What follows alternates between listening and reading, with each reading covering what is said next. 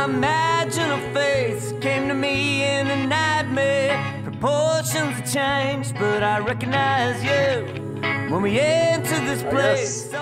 Since we started doing the live in-store shows, I think that's where we sort of started seeing, you know, a big community aspect coming into the store or around the store, because, you know, you have live gigs and people would meet, you know, kids would meet kids, and then they'd often form bands, or, you know, people would make friends and they keep on coming back.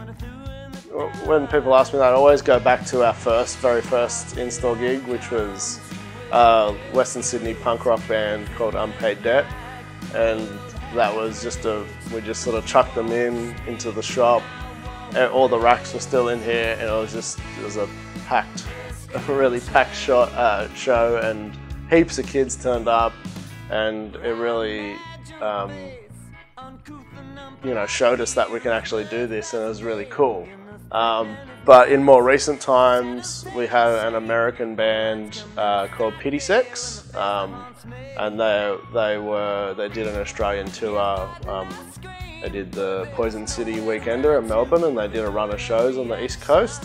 And one of the shows was here, and it was just really great. About 90 people turned up, and the store was packed, and the band loved it. And I think that's the thing about record store shows. You can just any band just loves sort of playing on the same floor as the punters, because it's just something different. You know, it's not a stage; it's just really in their face. So that was fantastic.